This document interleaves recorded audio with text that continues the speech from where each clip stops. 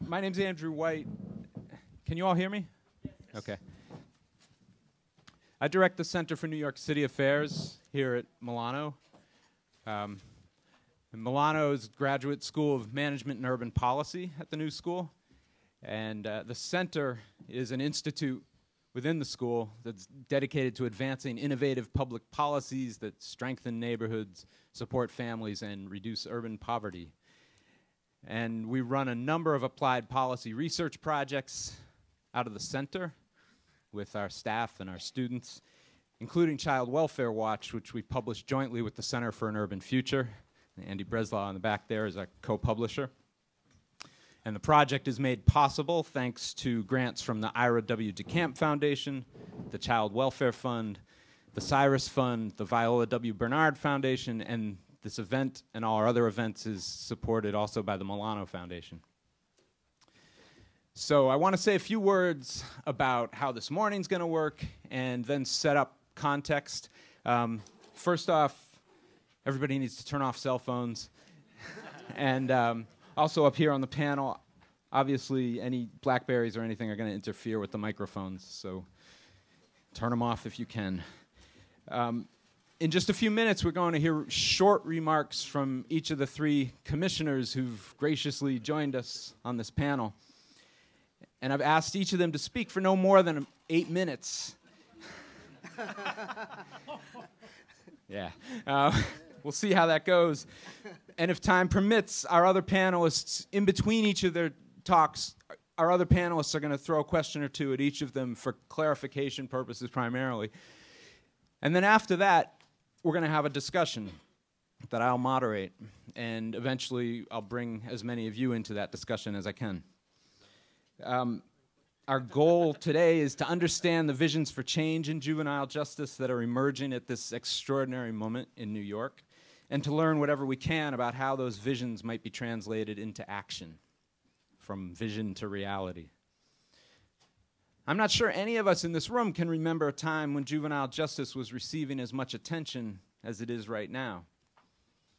Today, we have a classic case of an open policy window, a moment when the eyes of the public and political leaders have been drawn to this issue, amid widespread demands for change. That policy window didn't open of its own accord. Last summer, the Federal Department of Justice threatened federal intervention after an investigation found poor conditions in 4 upstate juvenile correction facilities.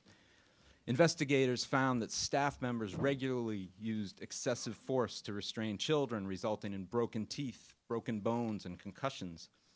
And at these same facilities, investigators also found that mental health care was inadequate. For example, children were given powerful psychotropic medications without proper monitoring to see if the drugs were effective or if they were causing side effects.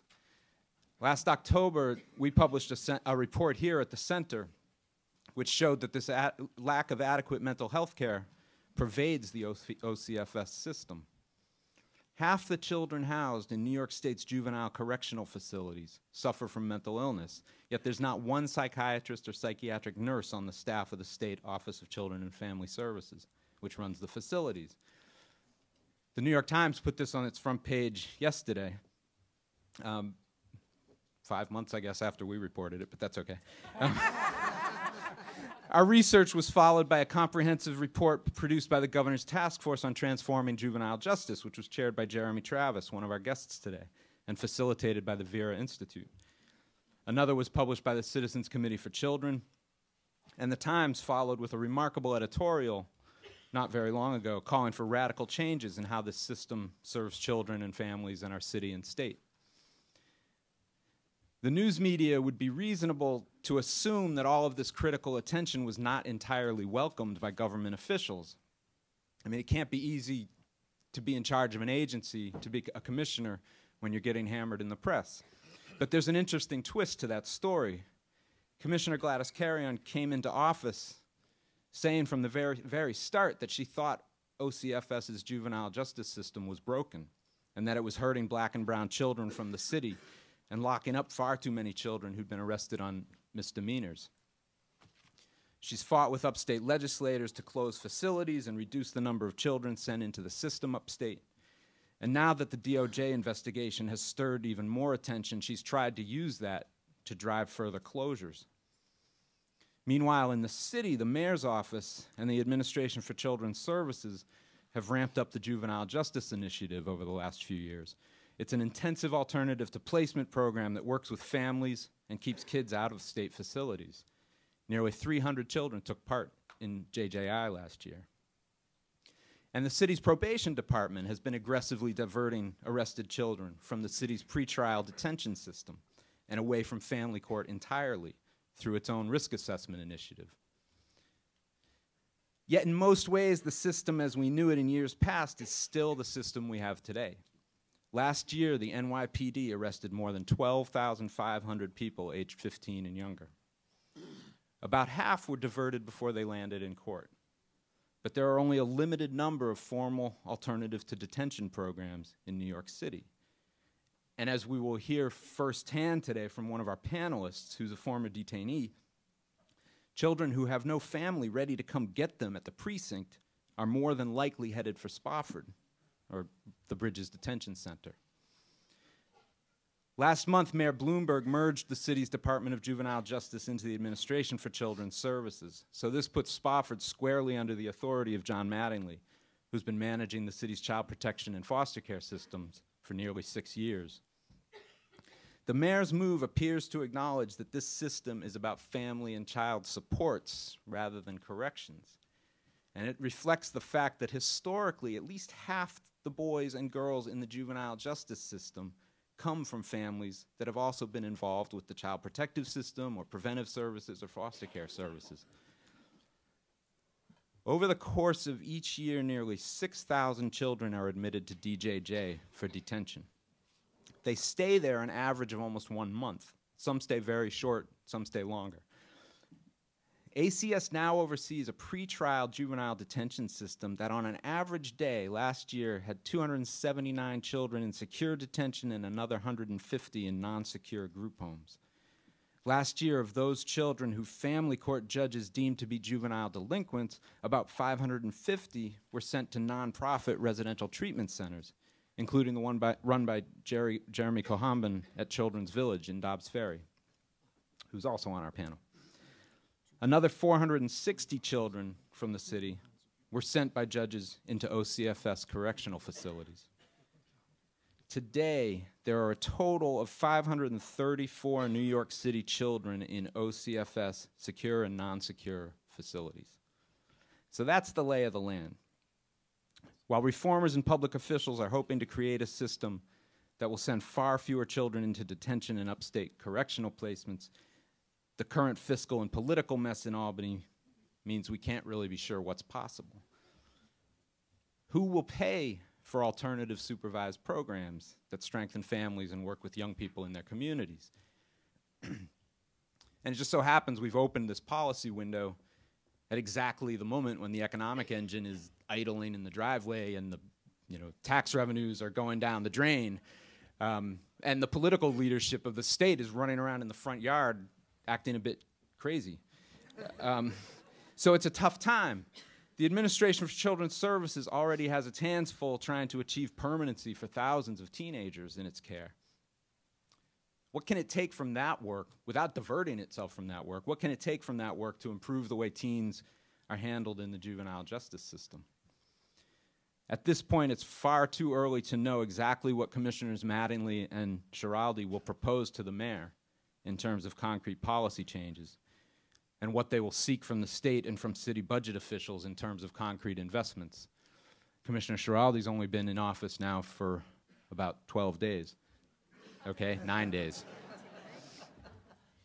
Nonetheless, I hope we'll get some inkling about all of that today. So I'm going to quickly introduce the panelists, and then we're going to hear from our 3 commissioners. Right to my left is Melquita Cardrona-Lowe, who's a youth organizer with Safe Passages for Youth, which is a project of the Correctional Association, and she's going to tell you about her experience in the juvenile justice and foster care systems. Commissioner Gladys Carrion has been with the Spitzer and Paterson administrations since January 2007, running the Office of Children and Family Services. She was on the board of Child Welfare Watch prior to going up to state government, and was executive director of Inwood House. Next to her is Commissioner John Mattingly, who's been at ACS now since 2004, and has come to us way back when now, it seems, from the Annie E. Casey Foundation. Vincent Schiraldi is Commissioner of New York City Department of Probation, and comes directly from Washington, D.C., where he was director of the Department of Youth Rehabilitation Services, and has been a New Yorker, a San Franciscan, and I guess other cities as well. It's good to have you here. Jeremy Travis is president of John Jay College of Criminal Justice, and has been there also since 2004. And he was at the Urban Institute in Washington and was director of the National Institute of Justice under the Clinton administration. And last, but certainly not least, at the end of the table is Jeremy Cohambin, president and CEO of Children's Village in Dobbs Ferry, and also a member of the Child Welfare Watch Advisory Board. So, Gladys, can you keep it to 8 minutes? I can do it in 4. All right. Thank you, Andrew, and it's great to see everybody. And so many of you have been my partners in trying to make change that I think you could probably give the speech and probably do a better job. So I'm very hopeful today, maybe because my budget hearing is over, and I survived another year. But I have to say, looking not only just at the panel, but the work that we've accomplished, that I really do think that the stars are aligned. You know, the theme is, you know, the emerging visions and how can we all work together. And I gotta say that I really do feel that a consensus has emerged that we have to transform our juvenile justice system. You know, that it's not a question mark anymore, that we firmly established that it's a broken system and that we have to reform and transform it. I think that when I started on this job, it was something that was, I thought, rather self-evident. But as I emerged and in trying to talk to all the different constituencies, I realized that it wasn't. But I have to say that I really do feel, and certainly by this turnout, that we've reached that consensus. And I do feel that there is a political will for change now that I don't think was there before. And that with the support of the governor and the legislature, and now the New York City mayor, Mayor Bloomberg, I really do think that that political will is there. State and city agencies and local counties, there is life beyond New York City. I have discovered, you know, I'm a New York City girl, and I've discovered the cows upstate. But all the state and relevant agencies and the city agencies are working in partnership. We are all working in partnership in New York City with probation, before with Marty and now with Vinny, Children's Services, John, and detention now being merged with ACS. I think that there is a real alignment of vision and priorities. And I have to share that I really do feel that the judicial branch, which is so important, is a partner, and I think they've signed on. So I really think that we have all the necessary players in terms of government. The good government organizations, the advocates, the media, and I gotta say the advocates have always been there, the media, and public leaders have all joined to support transformation. And that's why I think the stars are aligned. You know, I think all of the right players are really aligned and have a shared vision. And I think there is leadership at the state and local level to drive and implement change. And we have a little bit of help from the Department of Justice. And I think you probably all have heard that legal aid now has joined the fray and has sued me. And they have filed a class action lawsuit challenging conditions in 14 facilities. And so, while there are some constraints now on what I can say because of all the litigation that we're involved in, there's still a lot that I can say. So with all of that support, I think, what is really helping to drive change, excuse me, is that now we have a blueprint that helps us catalyze all of that energy and sense of urgency that we have. And it's a blueprint for change.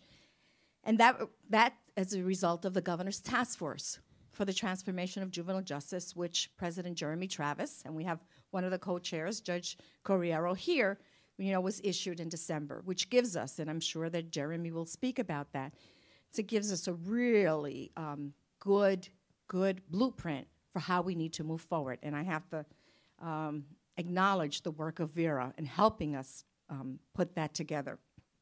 So we have the leadership, we have alignment, and we have a plan. So that's why I think that we have that shared vision that's emerged that recognizes that for too long we have been incarcerating too many children who pose a little threat to public safety, and with dismal outcomes at great cost, not only to the public coffers, but the lives of those children and families. And you need to remember that. We agree, and there are a lot of things that we agree, and that's why I want to focus on being positive. We agree that, I think everyone agrees now, that these children, with a very small exception, that these children have the capacity to heal, to change their behavior, to succeed, and that we acknowledge that they are assets that we need to nurture. I think that there is that consensus. We agree that placement should be limited to those children who truly are dangerous and pose a risk to public safety. I think we all can agree on that. We recognize that children and families do better in community programs with services and supports, and that diversion must be our first intervention. We recognize that there must be a continuum of community and placement options. We agree that children, if they must be placed, must remain close to home, and families and communities must be an integral part of the process of developing and implementing a treatment plan. We recognize, and I really do believe this, even in the questions that I got at my budget hearing, I think there was that really fundamental recognition of these principles. We recognize that we must provide children in the juvenile justice system with a quality education, with career awareness and training, and with the appropriate services and supports they need to address the trauma that they've experienced. Their mental health and substance abuse issues have to be dealt with and addressed in an environment free of violence. I think we all can agree with that.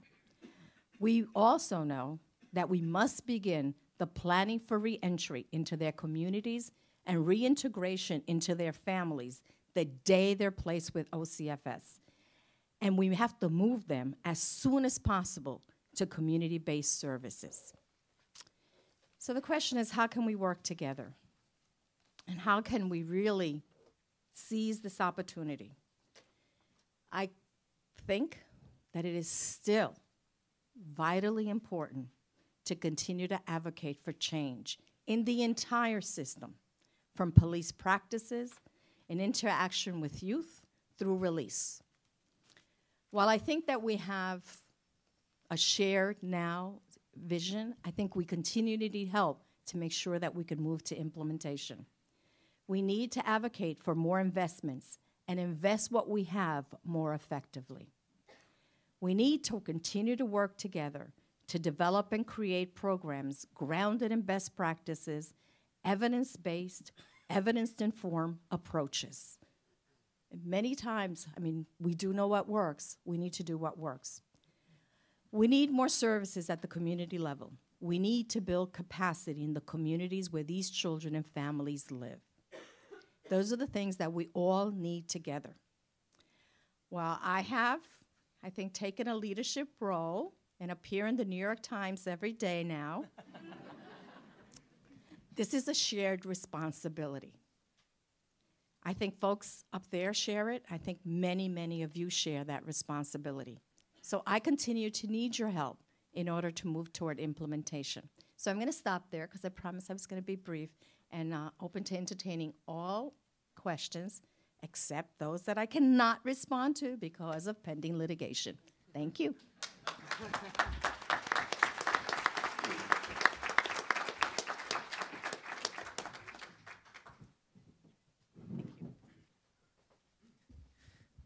Thank you, Gladys. Before we move on to John Mattingly, I wanted to ask Melchida and Jeremy if they have any sort of quick questions for Gladys to sort of dig a little deeper into what she just spoke about. Either of you? Any of you? No?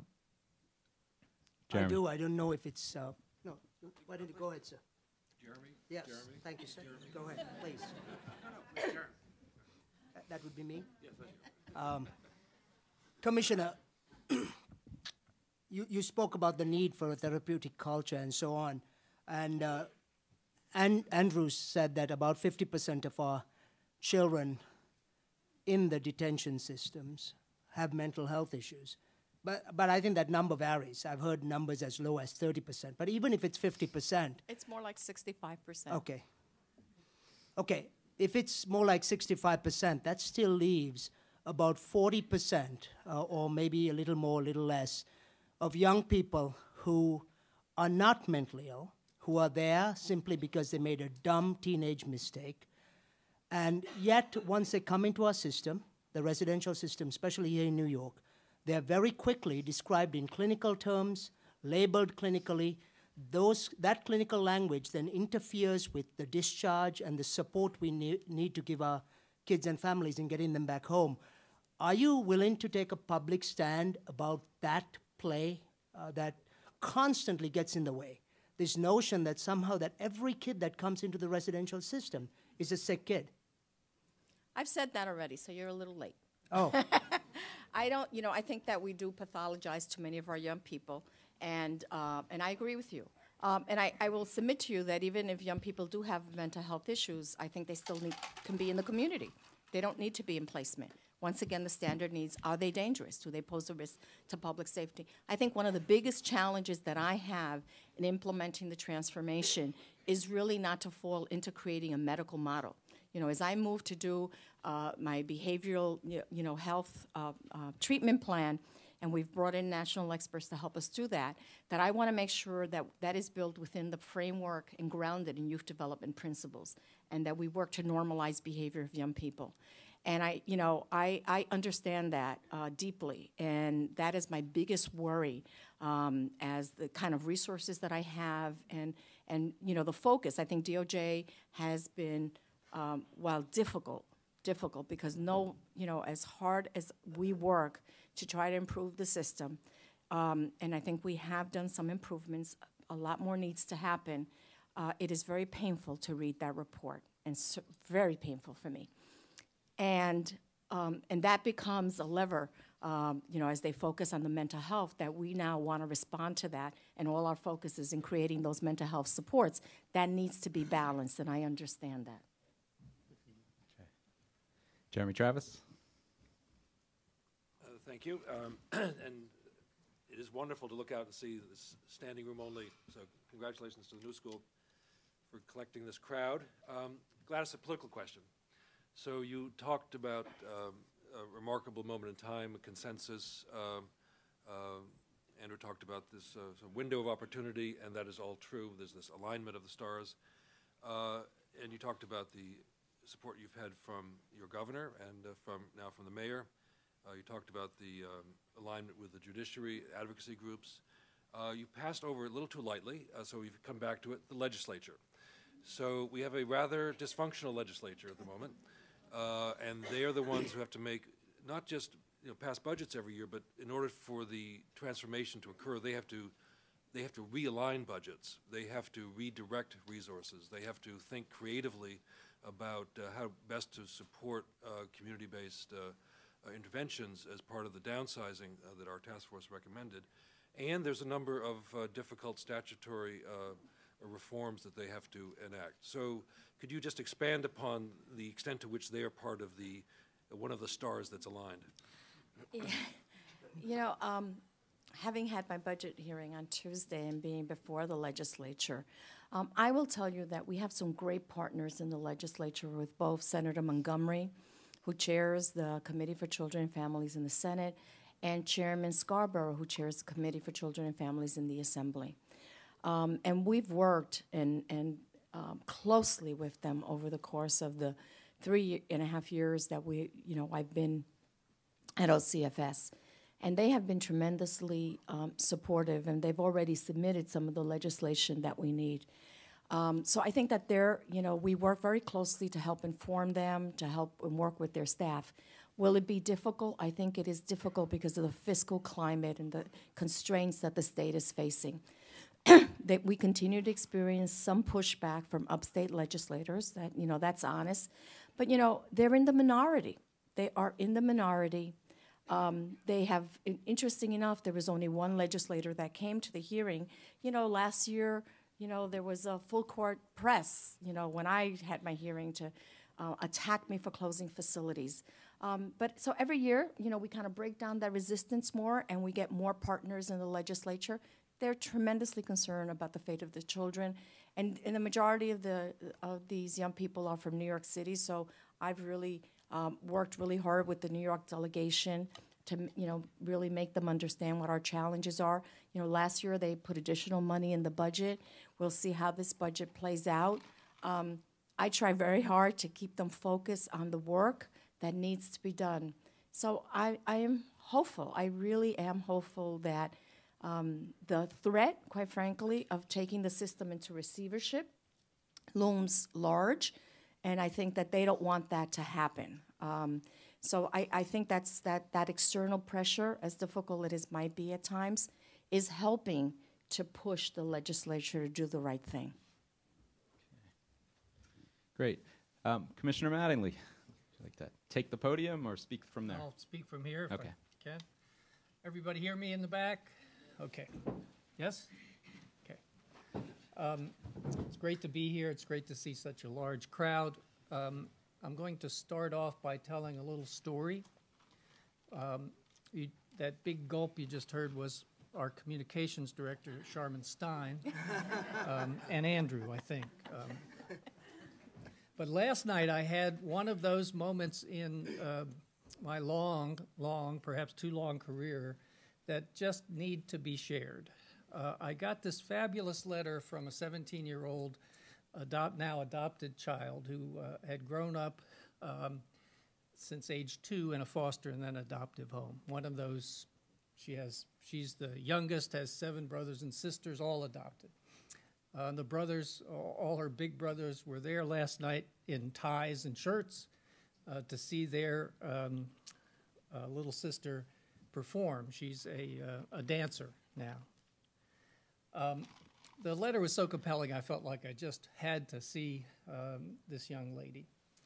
But what was most impressive about it is she performed, then she brought out a troupe of young men and women from a nearby family shelter, whom she has been training several days a week for months now to become interpretive dancers themselves. And they were big and tall, short and round, boys and girls that you'll see on the streets of Brooklyn any day. And they were fabulous. And what was most impressive about it is here is a young lady who has already started to give back. And it just made me feel so good about the work that we all do. That those of you who are in the system right now or have been in, you too are playing it forward so we can move forward, and the kids who follow us will do better. Those of you who work in this system, those of you who help to lead public and private agencies serving young people and their families, we don't see enough of this ourselves, or it doesn't touch us enough in person. But the work that this young lady is doing and the life she is living is just so impressive. It makes me feel like what we've been doing is really worthwhile. So, that wasn't too long, Charmin, right? So, all right. Just a few points. One of these as you were talking? Just a few points, and then we can talk as you'd like to. First, I think it's most important to remember that the mayor made bringing disconnected youth into connection with their communities, their families, their neighborhood institutions, the highlight, I think, of his speech this year, State of the City. Of course, many of the media treated the speech as if, and this speaks volumes about the work we try to do and how important it is, as if he had nothing big new to say, right? Because he was talking about disconnected youth. So he did have something really big to say, and we are only at the beginning of where we will be going because of his leadership, but we are moving in different directions. It is true that the Administration for Children's Services, who I call Children's Services, is in the process of beginning to join with the Department of Juvenile Justice here in the city. It is true that we have recently selected an executive deputy commissioner for what we are going to call, I think, the Division of Youth and Family Justice, Larry Bushing, who's sitting right up here in the front. Yeah.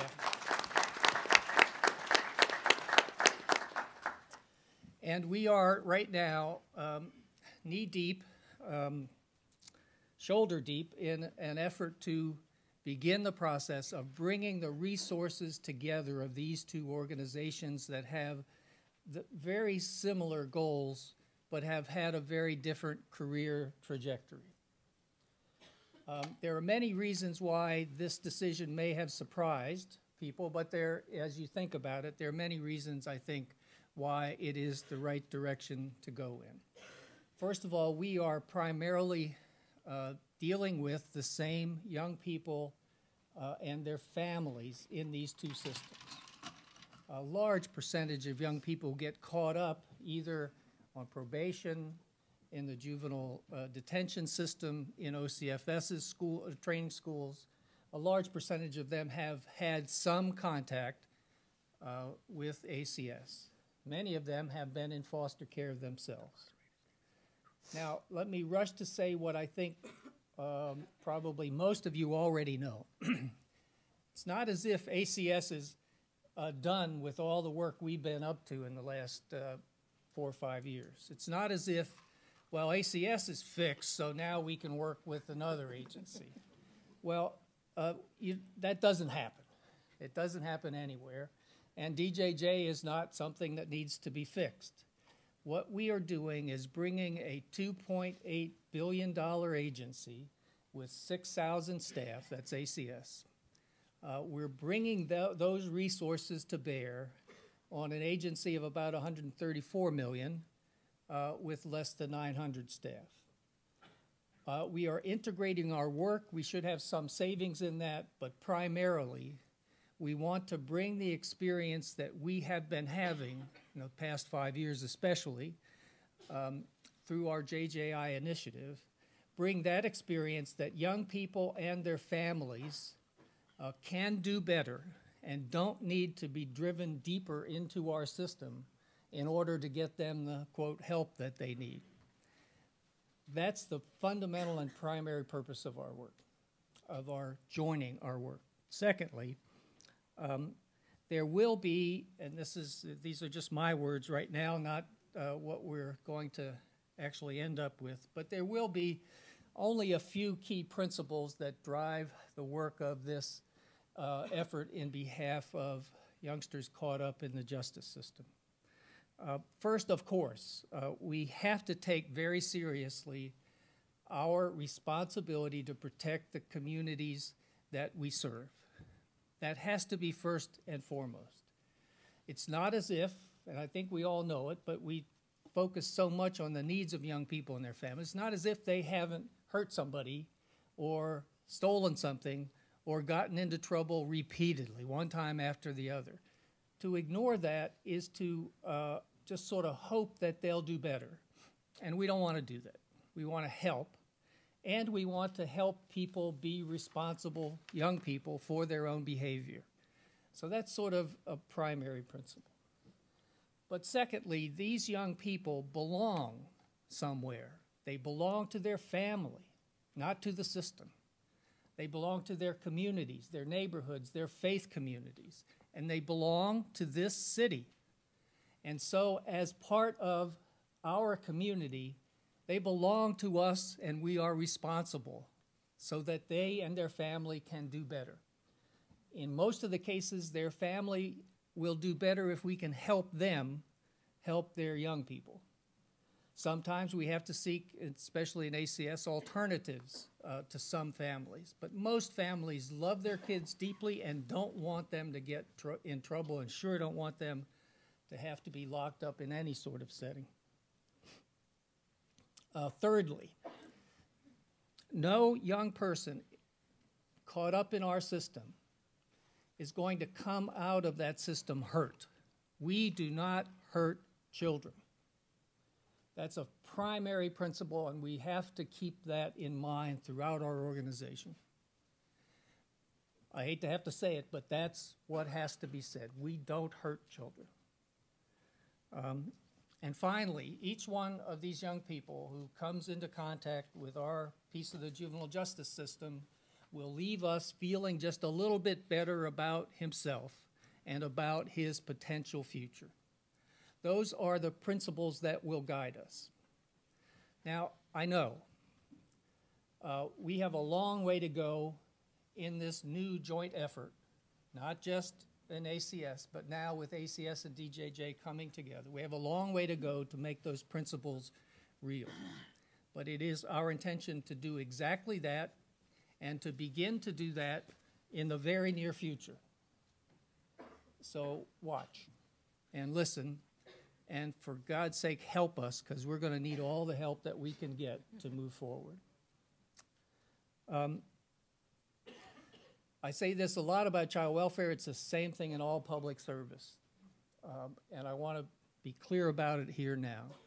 There simply is no quick fix in this work. There's only the hard work we have to do. It's true that many of us have had a sense of how to do it and what to do, but it can't just be done overnight. We have to work at it, and we intend to do that. But there also is no silver bullet. You know, if you just put in alternatives to detention or you don't, quote, lock somebody up, things will be fine. Well, that's not the way it works either.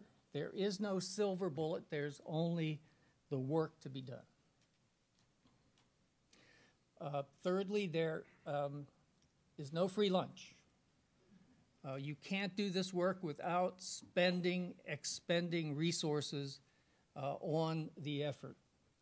And as Vinny, I think, will talk about a bit more in a minute, we need the state's resources in order to bring these young people back and to keep them out of the system. It is great to be closing down things, but we also have to open up things, and to do that, we're going to need the legislature to step forward and give us the resources that they, in fact, will be saving because of Gladys's great leadership. So there is no free lunch. I ask for your support, but we'll have to earn that with many of you as we go forward week by week. I also personally ask for your prayers, but I tell you that we will look in 4 years very differently than we do now, and we will have results in terms of families and children that look a lot better than we have been able to do in the past system. Finally, the work that has been done in this city for the past 8 years in behalf of these young people has been quite dramatic. In the midst of higher arrest rates, we have lower incarceration rates, we have fewer kids in care for briefer periods of time, and we have fewer kids rearrested than we used to have.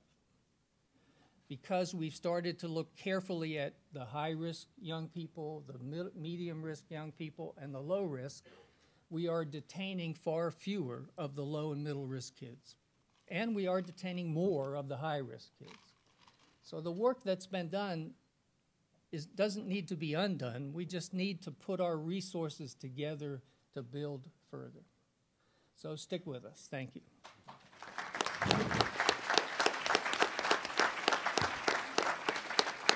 Thanks. One question from each of the non-commissioners in the front of the room? Melchida? Nope. Okay. Jeremy Travis? This is very exciting, John, and congratulations to you and to the mayor for this really very important step forward, I think. And it presents some opportunities that were discussed within the deliberations of our task force, and I wonder if you would comment on them as well. It was not within our mandate from the governor to look beyond the issues of placement facilities and the decisions on how young people got there.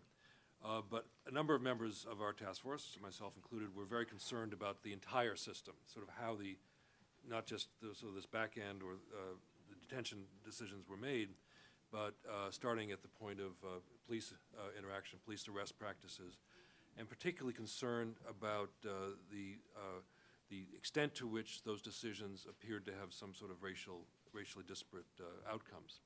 So here you are now with a mayor that's supportive of this overall direction that we're talking about this morning, and most of the kids who end up upstate come from New York City, and you alluded in your remarks to the good result that we have fewer kids in detention but more arrests. So I wonder if you think of a larger brief here for this merger to look at the system, how judges, how prosecutors, how police, these other agencies at the local level interact with your system that you're establishing with DJJ, and particularly about the issues of racial disparity. Sure, thank you. Critically important set of issues. First, we as a city have already been doing this, but we intend to redouble our efforts to work closely with the NYPD and with our courts, with our prosecutors, and with our advocates and supporters and legal advocates for the young people and their families. We can't do this unless we do it together. We can put wonderful, smart new policies in place. We can actually sometimes get our own staff to follow those policies. Not always, but sometimes. But without everyone who is part of this system dealing and taking part in it and arguing with us about what they think we're doing wrong and letting us argue with them about how we might do it better, we won't really go forward. We'll feel better about we're on the right side of issues, but we won't go forward. Having said that, I think that the national shame of the disproportional impact of our systems, juvenile justice, child welfare particularly, on communities of color is just that. It's a crime. None of our systems can just change something like a policy or train people differently and all of a sudden that will all be better. This will only be better when all of the folks who are involved in our system work together focused on exactly that. And we've seen now, I think, with our experience at the Casey Foundation, I worked next door to Bart Lubau, who started the Juvenile Detention's Alternatives initiative all around the country. We've seen now that in that case, in the terms of detention, we can drive down the disproportional impact quite remarkably. It's more complicated and difficult, but just as necessary in child welfare. But we can have an impact on that, and we must. We can't change our neighborhoods and communities, our schools, by ourselves, but we can together. Finally, our approach in children's services has been, and we will bring this to bear, I think, in the new division. Our approach has been that if you bring community leaders and plain old community members into the room to help you make decisions, even with particular families and children, you will have less disproportional impact. If you bring parent advocates to help you help parents deal with their children, you'll have less disparate impact. if you make the families themselves central to to the future of these young people and to the decisions that we make, you will have less disparate impact. And that's our commitment as we move forward from here. Jeremy Cohaman. Commissioner, I can see the merger really working in the area of the Juvenile Justice Initiative, because we've had a number of years of practice and we've kind of worked out the kinks as we've gone along, and that probably could expand quickly. But in the DJJ system, one of the front ends is truly this non-secure detention aspect. And in New York, many of our centers end up in some of the most poorest and least powerful neighborhoods, and some of them end up looking like mini jails. What's your thinking about the non-secure detention center? And the reason for asking that is because in a jurisdiction outside New York City where we provide non-secure detention, a full 1/3 of our kids that come into non-secure detention actually stay at home with in-home supervision. And one of the architects of that program is right here. I'm looking at him right now.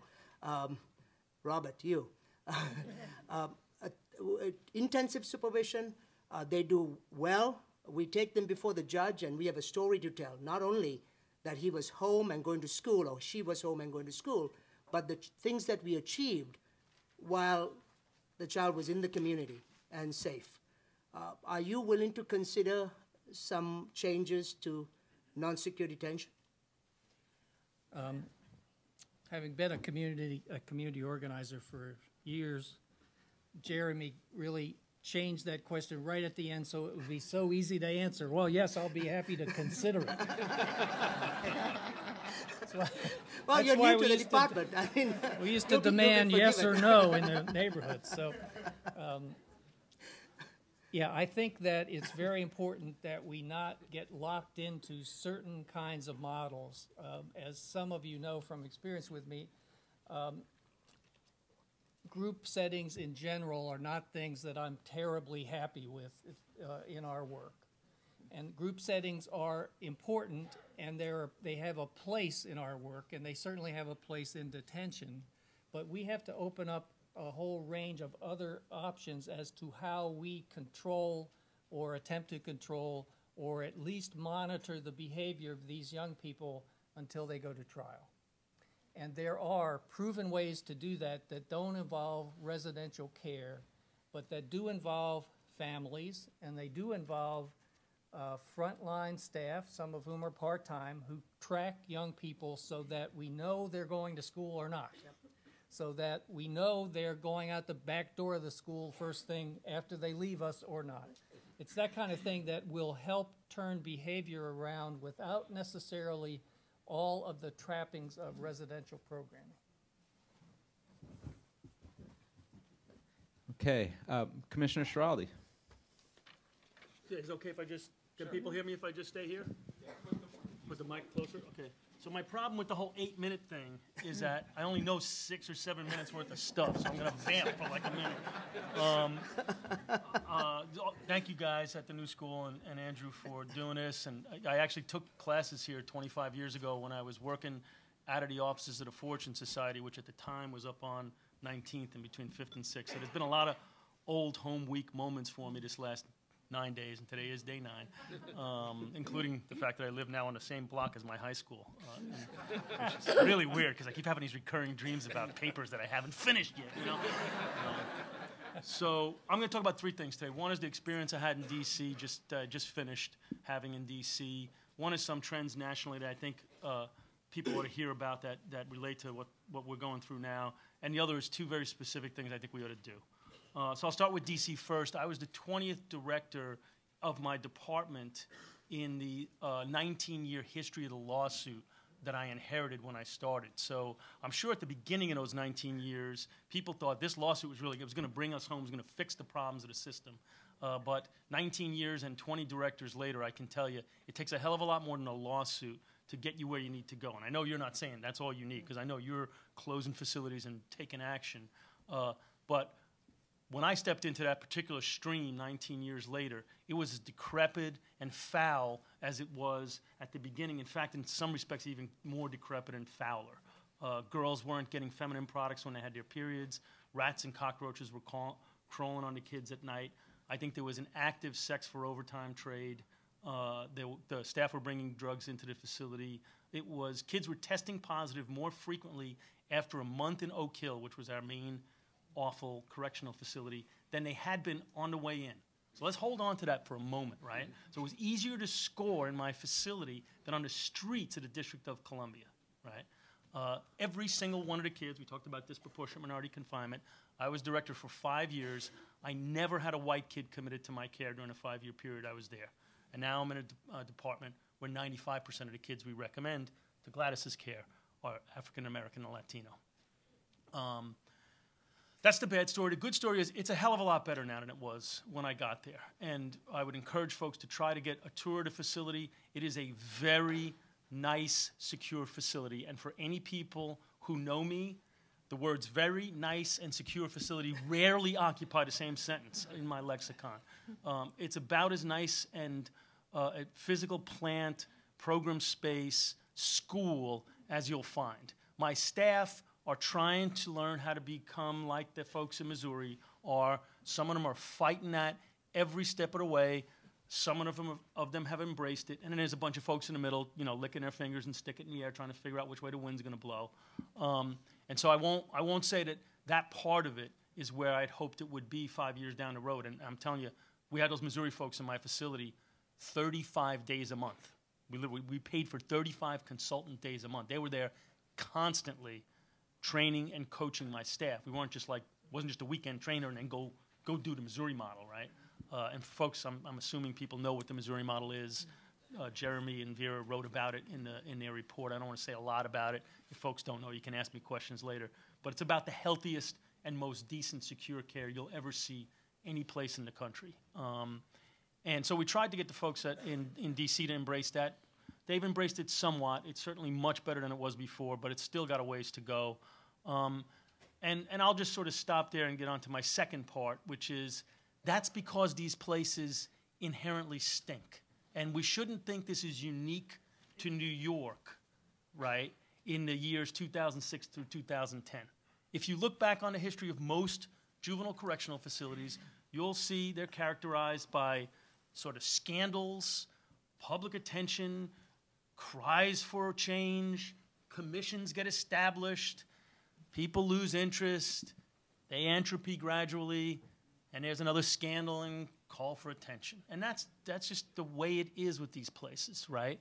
For a number of reasons. One is anytime we take someone's liberty away, we got to watch it, right? We got to be careful.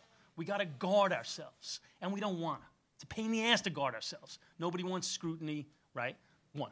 2, total institutions, places into and out of which the public cannot easily flow, they have a certain set of characteristics, right?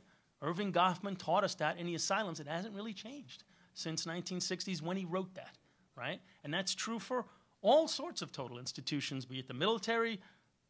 His book, he talked about nunneries, that's what they called them, you know, psych facilities and correctional facilities, right? It's like, for folks who haven't been locked up or haven't worked in them, it's like the day a year you go to the Department of Motor Vehicles, right? Their job isn't to piss you off, right? That's not why they were hired. And they probably were nice people coming in. But there's just only so much humanity people can deal with before they dehumanize, right? It's why your number is more important than your name, right? And that's true for these correctional facilities, but it's more true because they're full of poor black and brown kids hundreds and hundreds of miles away from anyone with power that's getting ready to take their back. Whereas you, at least, you got a fighting chance. Hell, you're a judge, right? I mean, you're going to DMV. You were a judge, right? You got some juice there. What do these kids have in Ithaca and the Adirondacks, right? They got you taking their back, but that's pretty much it, right? And you ain't there all the time. So that's what these institutions do. There's plenty of research to show that bad outcomes flow freely out of these places, right? One study in Arkansas showed that future criminality is best predicted, holding all other things constant, by institutionalization. Far better than gang membership or coming from a broken home, right? Many times better, right? So this, John talked about public safety, which we have to hold forth most. Absolutely. These places for the wrong kids are factories for crime. They're places where we go send kids to make them worse for $210,000 a year. So forget all the research and forget all that stuff I just said. What I just want you to take away from this part of what I'm saying is, if you had $210,000 in your briefcases and your kid was in trouble, would you get in your car, shackle him hand and foot? No, we don't do that anymore, right? And then drive him up to Tryon and hand it to the superintendent and say, here's $210,000. I can't think of any better way to protect the public and turn my kid's life around than by giving you this $210,000. It's the best I can do. So here you go. And if it wouldn't do that for your own kid, why are we doing it for the thousands of kids that we save?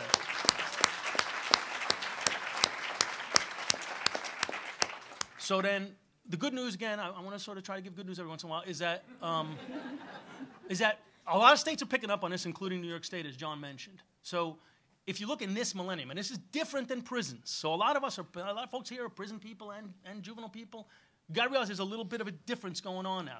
The prison population is still growing nationally every year, kind of like a weed in the yard. It's not really growing because people are actively saying, let's lock more people up, right? That was sort of the 90s. Now it's just kind of growing because nobody's gotten around to doing anything about it. But that's not what's happening in juvenile facilities. So in this decade, there's been a 27% decline nationally in the number of kids locked up, right? And that's 2/3 of all states have had a decline in the number of kids in their incarcerated population. So New York is not alone in this. California went from having 10,000 kids in what used to be called the California Youth Authority to having 1,500 kids there. Texas's prison population dropped in half, right? Texas, right? Louisiana dropped by like 60%. Alabama, Tim Roach, my friend there, has been working in Alabama. It's been a 40% decline in their institutionalized population in Alabama. This is a national trend. We're not on our own. And it's because I think the research has gotten better. I think the steam has gone out of the war on crime. And people can now, it's costing money, but it always cost money. It cost money before, too. But I think some of the work that advocates have done, some of the work that researchers have done, some of the work that policy wonks have done, and the waning of this sort of frenetic war on crime have allowed people to do the right thing. And that's what's happening, I think, in New York. And I think New York City, as John mentioned, has really led in that regard. Now, there's been some downside to New York City leading in this regard because we're taking it in the shorts from a money standpoint. And people need, there's the nuts and bolts, not philosophical moment in what I have to say, right? So I got a chart here, right? I'm not sure if I'm allowed to show this, but I specifically didn't ask if it was okay so that nobody could tell me I couldn't do it, right? And what this chart shows is back in FY99, New York City sent at 561,944, let's call that 562,000, total care days. That's what we call them when we send them. Care days. Total care days that we paid for kids in OCFS. And those 562,000 care days cost us $54 million, right?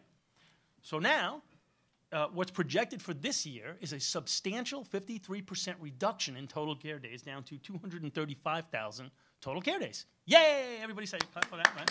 That's good, and that's John and Marty, not me. I'm going to get the credit for it, but that's these guys that did that, right? But we're spending $64 million for those half care days, okay? So 562 down to 235,000 total care days, 54 million up to 64 million. And that doesn't even include the 11 million bucks we spend on JJI and the 3 or 4 million bucks we spend on Esperanza, right? If you go back to 05, which is when Esperanza started, right? And then the year after Esperanza started, and then JJI came on in 07. You go back to 05, we went from 330,000 care days to 235,000 care days. We went from $33 million to $63 million, $64 million. So we doubled even though the numbers of care days went down. And the OMB people are saying, because we're going to John and I are saying, hey, let us fund more alternatives. It'll save money. We'll spend less money sending kids to OCFS, right? And they're saying, well, look at the chart. We're spending $11 more million, not counting the money you spent on your thing, even though you cut it in half. Why is that? Because we haven't captured the money from the state yet. And this leads me to my final 2 points. We need to capture the money from the state, right? So Jeremy talked about this in his realignment statement or question earlier on. It's in the report. They talk about Reclaim Ohio and Redeploy Illinois. They used the two cutesy named ones, but there's a good dozen states that have realigned. California got from 10,000 to 1,500, massively realigning state services. They basically said, you cannot send us any more nonviolent offenders, and we'll pay you for that. But they said, you can't send us any more nonviolent offenders. Texas said, no more misdemeanors. It's illegal to send a misdemeanor to the Texas Youth Commission. New York needs to figure out how it's going to do this. All right? We got to stop talking about it. We got as good a commissioner as we're ever going to get, right? We ain't going to get any better than Gladys. But now we got to seal the deal on the state realignment, or we're just not going to be able to do it. The OMB people are not going to let John and me keep asking for more money so that we can take kids out of a system that's charging us more for the fewer kids we send them. Ain't going to happen, right? That's the real deal. And so this year, right, we need to do at least a partial realignment of state money. And at Vilmanette Montgomery's got one bill. We got a bunch of people working on, do we like that bill? Do we want a different bill? I can't tell you where we're going to come out on that, but the Bloomberg administration is on it on this. As John mentioned, you know, the mayor came out of the box at the State of the City address. We're now doing our little bureaucrat committee work on it, right? So that's this year. We need to come up with something that advocates and the administration and the state can all live with that helps change this, because there's just only so long the city's going to be altruistic, and I'm sure this is true for the other counties as well, right? One. And then two, eventually I think we need to totally realign state services to the city. I think we need to do what Marty Horn said when he talked about Project Zero. We need to stop sending kids upstate. We need to do what they did in Wayne County, Michigan, which is Detroit. Wayne County used to send 800 kids in 1998 to their state system, to their equivalent of OCFS. They sent 35 kids last year. They basically took the resources, brought them home, set up community-driven lead entities in 5 sections of the city. They divided the city in 5. The community came up with what they want to do with the kids in those areas for the community-based stuff. They set up a couple of large locked facilities, which are nothing particularly to brag about. We ain't going to replicate that part, right? We'll do it the way Missouri did it, 20, 30, 40 bed, nice as you get, rehabilitative facilities. But that's what we should be doing. So short term, I think we need to get a realignment bill that we can all live with, that gives some money, that grants some money to localities that are sending fewer kids to OCFS, so that we can prime the pump and start creating, well, I shouldn't say start, because New York has already started, continue creating the kinds of alternatives that will keep the public safe and help turn the young kids' lives around. And then I would argue the full tilt boogie a year from now, we take the whole thing back.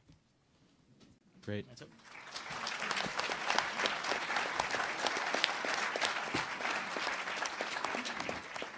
Am I right in assuming that that $63 million doesn't even include the cost of the 550 kids in residential treatment placements? I meant to ask that question before I came, and I didn't. So I don't think it does, but I'm not sure. Okay. Any OMB people here that could answer that question?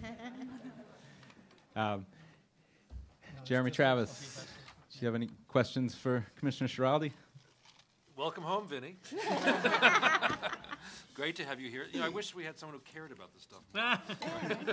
It really is great. You know, Vinny and I have traveled in the same circles for a long time. It's great to have you and your passion and your particularly national experience here in New York, because that's precisely what we need. We are very parochial New Yorkers, and we don't tend to look outside our own boundaries. And Vinny referenced, as did our report, that there's incredible stuff happening in other states around the country, and we need to figure out how to become a leader again.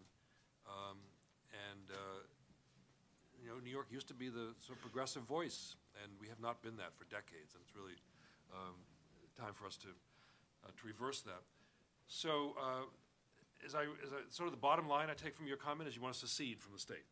right? So you want to, Norman Mailer tried this a long time ago, and it's not a bad idea. But I wonder what advice you would give to all of us as we're thinking about I'm harping on the sort of legislative agenda.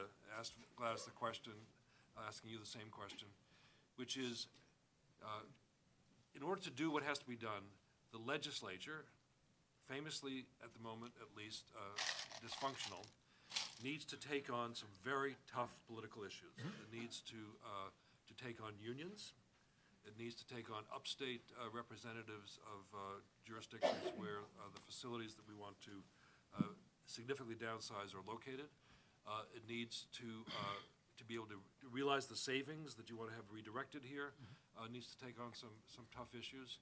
So knowing the New York situation as you do, but knowing the national situation as you do, what's the lesson from some of those other national experiments in other states about how you develop bipartisan and whatever their version of upstate, downstate is, statewide support for a multi-year agenda that's going to redistribute money and power at a time when people are still concerned about crime? No, just excellent question. Couple thoughts. Eddie Borges, are you here? By any Eddie's chance? here. Where are you? Oh, there you are. Great. Eddie sent me a bunch of newspaper clippings about, it was actually one of the best briefing pieces I've seen because it just sort of took me through what was happening from the standpoint of what politicians see, because they ain't never going to see this, right? Most of them are never going to read. They didn't all read it? No, they didn't read that, but they'll read the editorial in the Albany, paper. And so I saw that there was this sort of nice clustering of editorials about the folly of running empty facilities in between January and March of '08, which I thought was perfect, obviously, for the legislative session and the budget session. So one thing we need another one of those, right? We need that again because some politicians is going to be this bipartisan consensus, blah blah blah, right?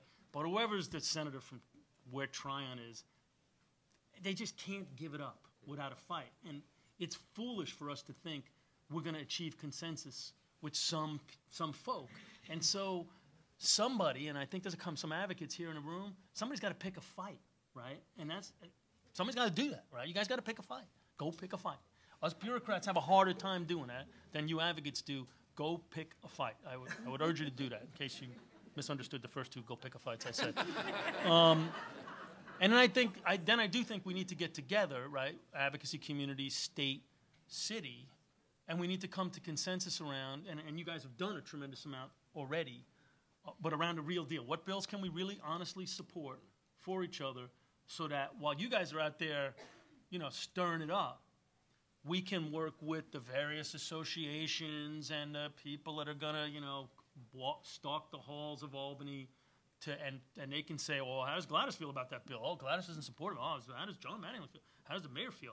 And the answer is always, how do the advocates feel? It's always, yep, everybody's on. We're on board. So that the opponents are isolated, right? Because they are a dog with a bone, right? If you're a senator from where one of these places are, that's your priority right now. And if you're the union, that's your priority, right? Because eventually they know that people got to lose jobs. They got to lose jobs. There's no way to do it otherwise. You can't save the money if it's attached to a body. So, yeah, we can do all we can, and I know that you've done this, Gladys, to try to get people retrained and put into different agencies, but at some point people might actually lose jobs. So those folks, they're clear. They know what they're going to do. Now we got to get equally clear, and whatever we're saying, it's got to be the same thing. We have our talking points now. That's my 2 Right. Jeremy Kohaman? Welcome home, Vinny. Thanks. Stay long, because this stuff is going to take time. Yeah, absolutely. Commissioner, I mean, who could argue with the things you say and your passion? Yet people do. I know. I'm not one of them, I promise you. But I do want to ask you a couple questions. The first is, I love the idea. I mean, I went to college in Kansas. I know a lot about the Missouri model, spent time there. I love it. I cannot see us opening a 30-bed facility within New York City limits. We can't even open a recycling station without going to court 16 times. Honestly, I can't see it happening. I want it. Hey, look, I've spent 20 years of my life doing this work because I believe in it, but I can't see that happening. And the realignment battle with the state is going to be much more complex than we want to do. So what's your vision for the short term? How can we hit the ground running, knowing that a 30-bed facility, unless, I don't know, is there a destitute neighborhood in New York where we can like force it down their throats? Maybe, maybe. I just don't see it. Yeah. So I won't want to let it lie there. I think that particularly if you contract out a lot of this stuff, there's a lot of folks in communities that have the juice to get stuff to happen that us bureaucracies never can get to happen. And so that's one thing. The other thing is they had the same issue in Missouri. I mean, they planted these places right in the middle of people's neighborhoods. They did it. They had a whole unit whose job it was just to site facilities. They had tremendous relationships with the communities that they went into. They did the hard work. They did zip code hiring, so destitute communities would know that A, kids are coming back to our community that used to be here, and B, that's going to mean jobs for people in our community. And our people can do those jobs in this community. You don't have to have a PhD to work in one of these facilities. So I won't give that completely up, although I do recognize it's going to be a huge lift, and I'm not trying to trivialize it either. And that's why I want to sort of get started, because 4 years seems like a lot of time, but 4 years ain't a lot of time, no, right? Not at all. Especially what I'm just proposing. 4 years just about does it, right? We're going to gasp across the finish line if we start today, yes. 4 years from today. There was another part to your question. What can we do right now? Oh, in the meantime, yeah. Well, I honestly do think, Senator Montgomery's bill existed last year. It's always good to get in, I think, on the second year of a bill, because big bills like this don't usually pass the first year. It takes a little. So I think that there's a shot there that if we can agree to it, we can get the state to agree to it, and the advocates can agree to it. I think that there's a chance to get some realignment bill passed this year. Other than that, bureaucrats can do a ton of stuff without legislation. But we got to figure out this money thing, because if we can't, it's really difficult for us to make the sale from our side that please fund programs because they'll save us money. And so I don't know that takes legislation. It may take conversations that just haven't happened yet to figure out some way to capture some of those funds. But I'm not smart enough on the budget stuff yet to know the answer to that. Hey, I got to tell you. It's only day 9. Tomorrow we never called John and Gladys bureaucrats before you got here. Yeah. So, I meant us, too. I meant me, too. This is obviously a change here. I mean. Don't worry. We'll train them. So I want to shift the discussion a little bit to sort of ground level, and then we'll come back to the bigger policy questions. But I want to talk a little bit with Melquita Cardrona about her experience being arrested at age 13 in school, and what happened.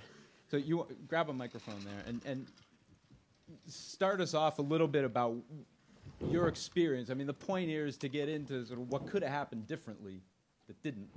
But Melquita.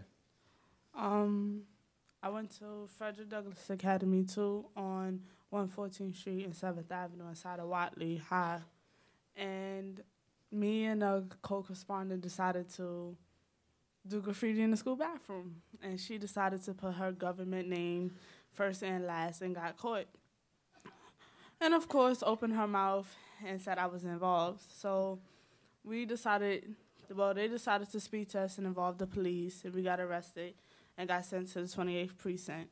So while at the 28th Precinct, they did procedure, contacted our guardians, and they told my aunt that if she didn't believe I would go to court or make it to court, that the best place was to send me to Spofford, also known as Bridges. Well, that's when my aunt decided. Bridges was not for me, though. I was 13. I did graffiti. I didn't feel that it was a need to be shackled, sent to jail, like, at 13. So when I got there, went through the procedure, strip search, stuff I've never seen before. I was at home, I've been arrested, just never went to a prison or juvenile justice detention center, I should say. Went through procedure. I was there for a couple of days until my court date. And going to court, I got changed over into my regular clothes that I came in and was shackled arms, feet, and waist to the next person sitting next to me. I'm 13. I'm looking like, how am I supposed to be shackled all the way down? And I'm a female in a school uniform. So I'm in skirt, tights, shoes, and I really felt uncomfortable. Like, and being that I'm all light-skinned with my skin condition, it was like I had the marks even after court. Like, after I'd been unshackled for a couple of hours now, I still have marks because of the way they have the chains. And because we had to get in paddy wagons instead of the, because we had to get in vans instead of the cars, it's a higher up step. So it's like to hop into a van while you shackled all the way down is extra hard. So I was sitting there like, my court case ended up me having a year's probation, enhanced supervision. Like, I did graffiti. I didn't stab nobody. I didn't fight. I didn't assault a teacher. Nothing. I straight did graffiti. Like, I'm from Manhattan, Harlem. I grew up doing, like, seeing graffiti done. I lived in the project, so who don't do graffiti? You understand? Like, none of y'all can't never tell me I ain't do graffiti. Now I do it to others, like paper, but, you know. At that time, it was the bathroom, like. So to me, it's like, I look at it, and that experience was just awkward because you go, you get locked up, you see girls in there that's in there for really fighting and stabbing girls. And I was like, I fight and stuff, don't get me wrong.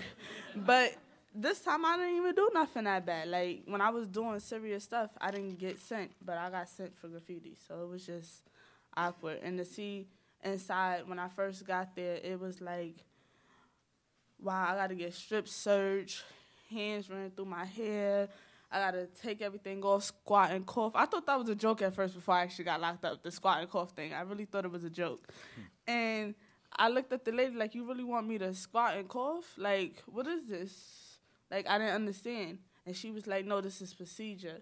Then we go upstairs. They gave me a pack of cookies and a milk, and sent me to bed. Like, I've been in the precinct all day. They fed me before I left. And then all I get for dinner before I go to sleep is cookies and milk.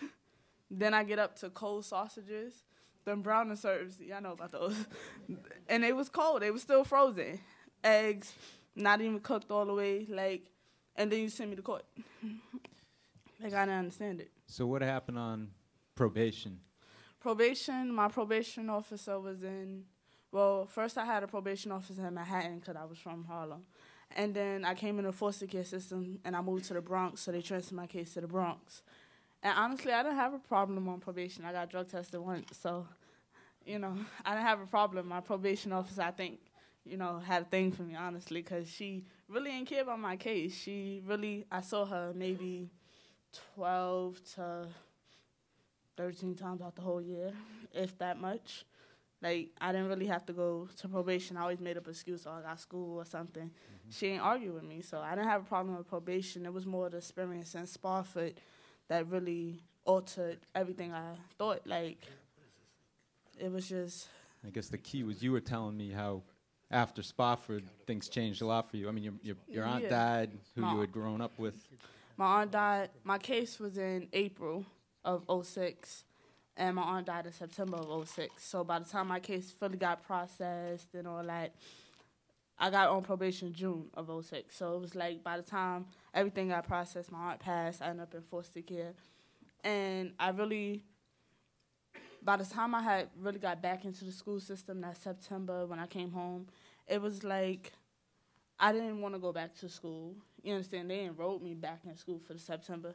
I actually didn't go. I was in 9th grade when I got arrested that April. I was in 9th grade that September.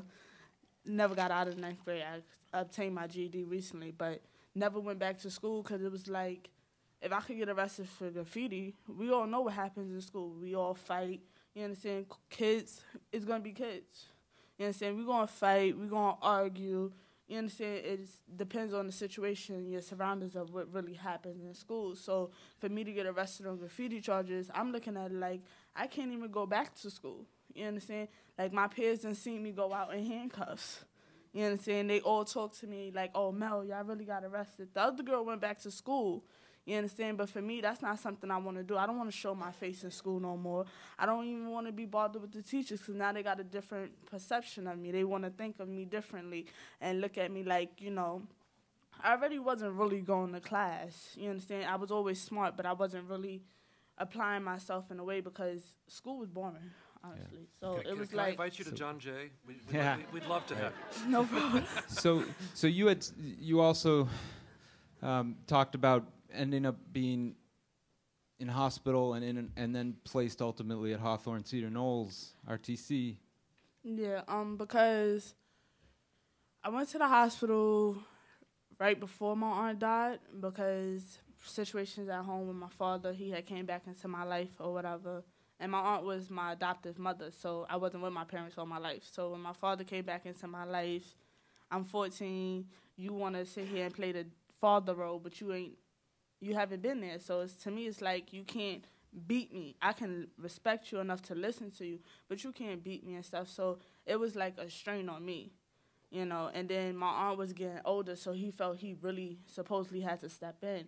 And I didn't look at him as my father. So it was a strain on me, and I became, like, pretty much suicidal and stuff. That's why I went to the hospital. So it was like, for me, I went to the hospital. Then they wanted to put me in foster care for a little while until my father moved out, and my aunt ended up dying while I was in the hospital, so I got stuck in care.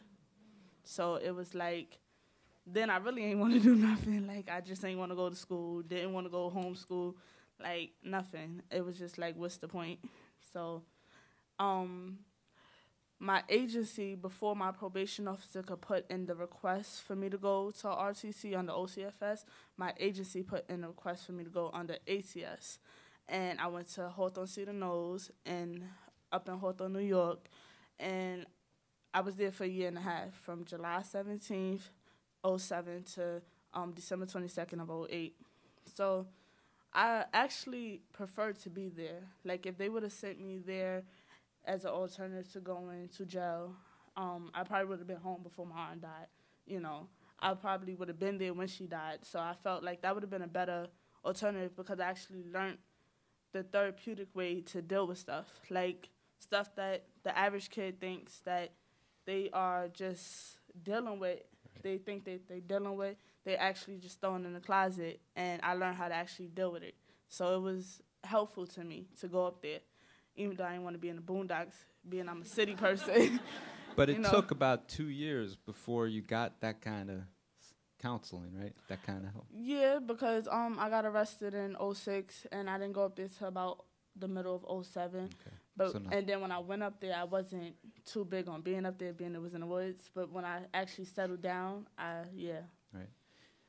And then finally, coming back from there, you've been in a residential program with Green Chimneys down here in the city. Yes. And made a connection with real help at last. Yes. Right?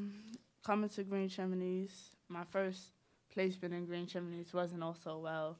But the second placement, I had a primary counselor who's now my adoptive mom. She's become my adoptive mom. So, yeah, made some real connections and officially live with her and stuff. So it's beneficial, you know, dealing with the staff at the AOBH under Green Chimneys, which is something boarding home.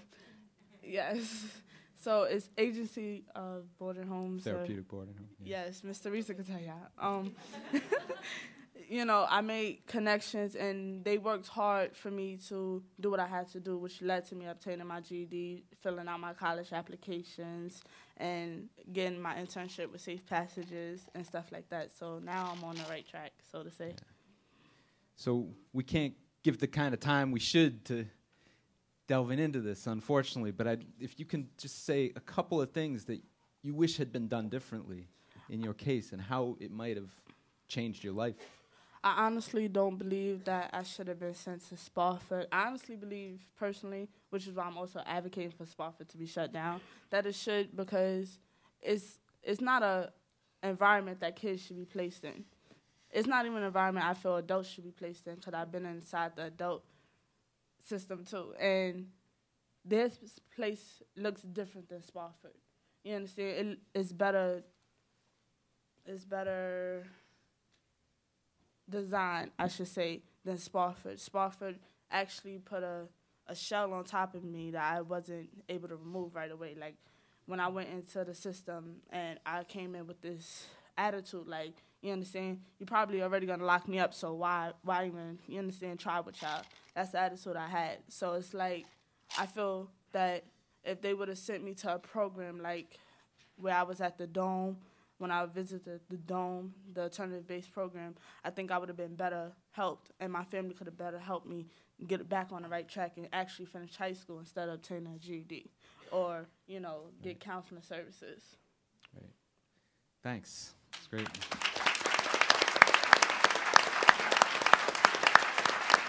And, you know, I know you haven't done this before. I very much appreciate you being so open. I guess this brings us down to some of the policy questions, or up to some of the policy questions. And first and foremost, can Spofford be shut down? People have been pushing for this for years. What will it take? What would it take? Yes, it can. Yeah. And we'll have to see. But yes, it can. All right. Better than the other answer, right? So something has come up in the discussion so far in a few different ways, which is really about these sort of supported living programs that could be alternatives to secure. And then there's some discussion about non-secure. One of the things that Gladys said, if they must be placed close to home and supported by families and communities. And reintegration with families must begin the day young people are placed with OCFS. I think people who work in the detention system would like to see reintegration be fundamental even when children are in detention. And remember, we're talking about children here. These are children 15 and younger. Could the commissioners speak to this question? What technical steps have to happen? Can nothing be done until we get some kind of reinvestment from the state legislature? Or are there contracts that can be let in the near future that could begin to shift some of this system over to nonprofit organizations, for example? Well, let me start. With help, especially from the foundation community, we can get started right away. And OMB has expressed an interest in supporting our efforts anyway in the first beginning next fiscal year to develop and implement alternatives. We've already got models out there, some of which are operating already, like JJI. And there's no inherent reason why we cannot, within the next year, change the face of how we do all of the work at DJJ.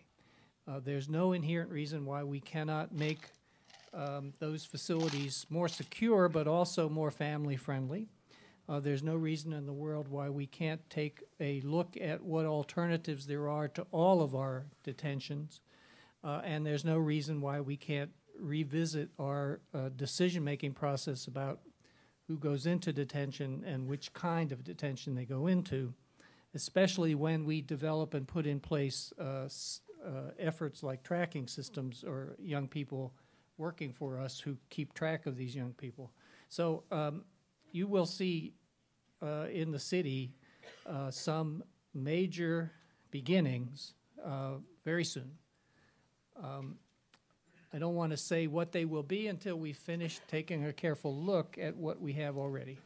It's, I think, foolish to simply say what we have had doesn't work because it has worked, but it's also important that we take a fresh look as outsiders. Mm-hmm. Let me sort of add something to that.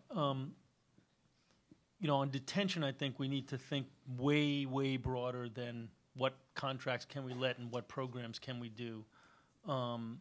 If you look at what Casey Foundation did through JDAI and also what Vera did in New York, there are a lot of bases you got to touch if you're going to right-size your detention population, and it's a mistake to start with programs. It really is, because very often kids are just sitting around in these places. I went to a Catholic high school on the Upper East Side. Trust me, nobody went to Spofford for graffiti in a bathroom. or smoking dope in the bathroom, or getting in fights in the hallways, which we did, right? So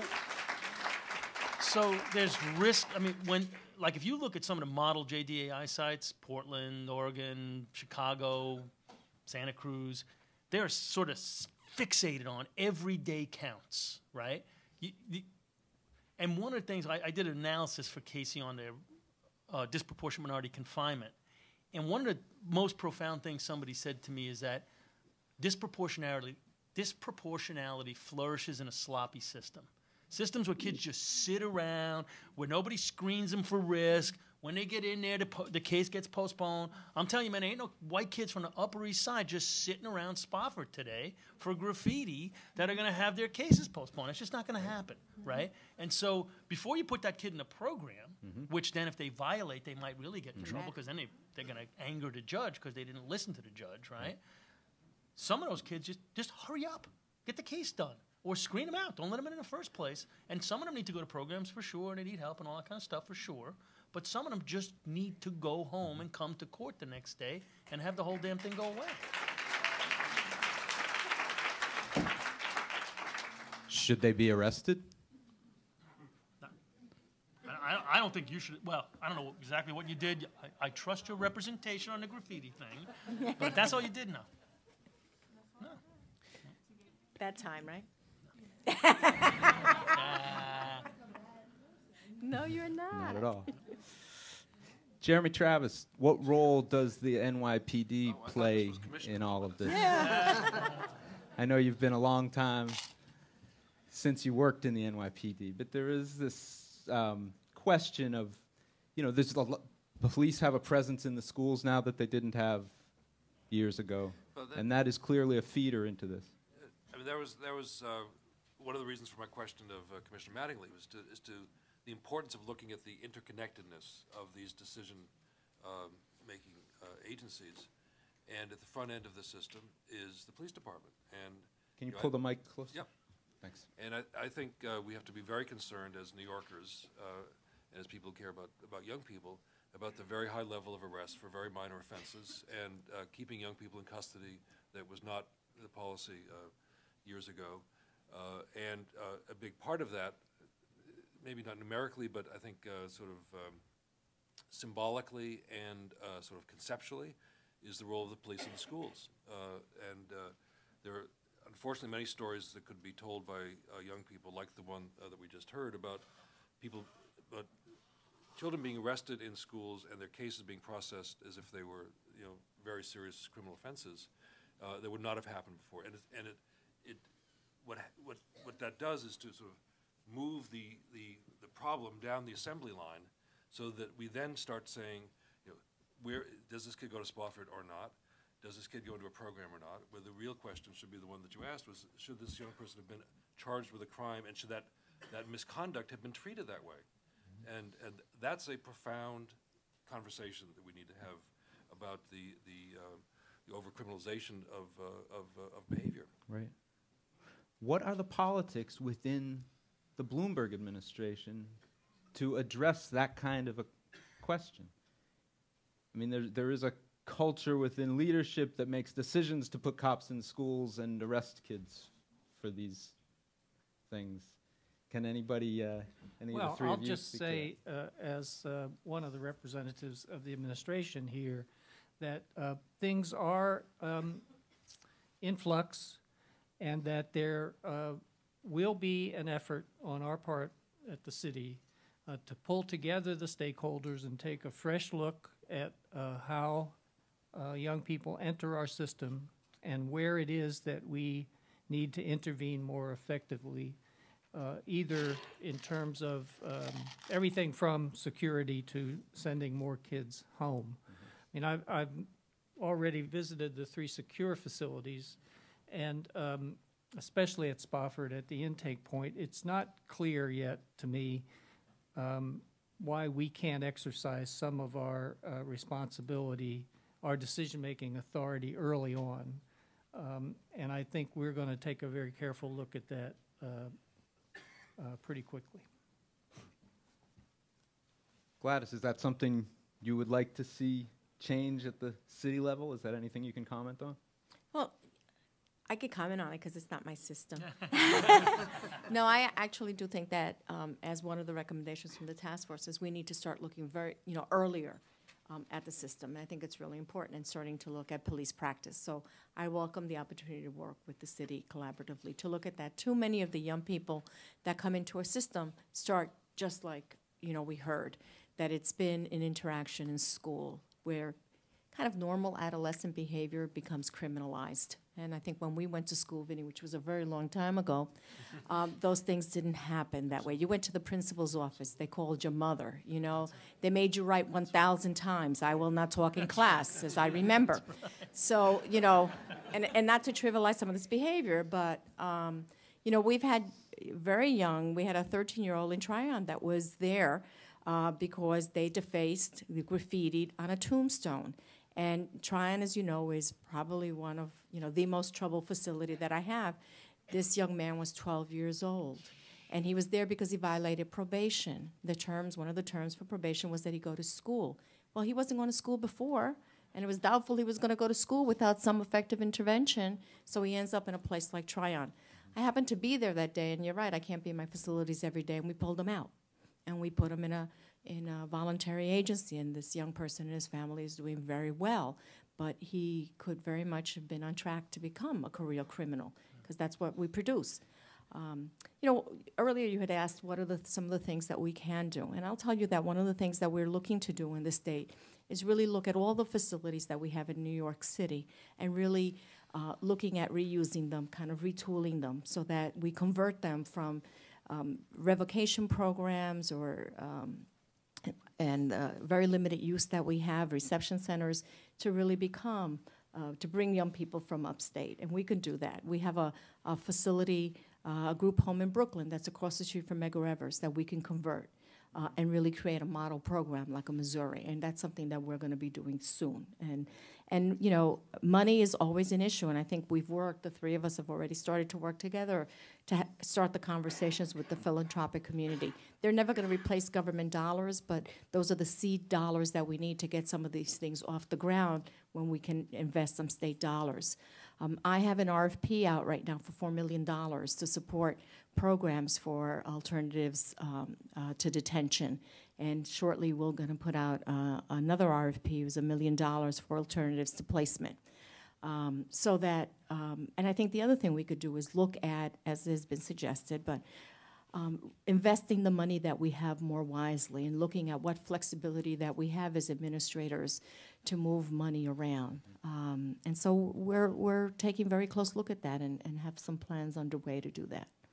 I was just at Medgar Evers last night, and I know a young lady who will start dance classes across the street whenever you're ready. Great. So. All right. I'm going to take questions from the audience in just a second. So if you have a question, please put your hand up, and we have a couple of people with microphones who will come around. So while you're doing that, Tom? While they're doing that, I'm going to ask one more important question, which is, well, it's two pieces. It's for Commissioner Carrion. Can you explain the TANF issue? This sounds technical, but if you look at the state budget, they're taking $10-some-odd million out of alternatives to detention by eliminating the TANF funding in the state budget for OCFS. And then plus, what are the politics of getting that restored over the next couple months? Not only that, but other funding restored for alternatives. Well, let me start by saying that this is a very difficult year.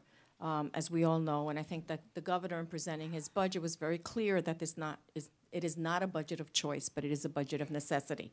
What the state has experienced has been an increase in the caseload for temporary assistance, the TANF caseload for public assistance.